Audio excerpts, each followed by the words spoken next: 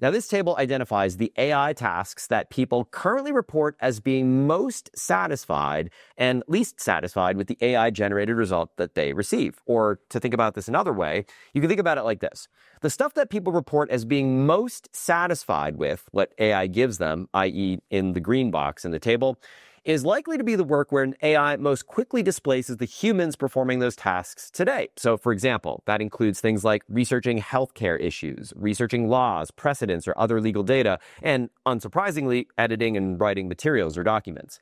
Now, in contrast, the stuff that people report as being least satisfied with what AI gives them in the red box is the stuff for which AI just isn't quite there yet, and where an AI is least likely to displace the human workers performing these tasks today. So, for example, evaluating the quality and accuracy of data, conferring with clients to determine their needs, creating visual designs or displays, and so on and so forth.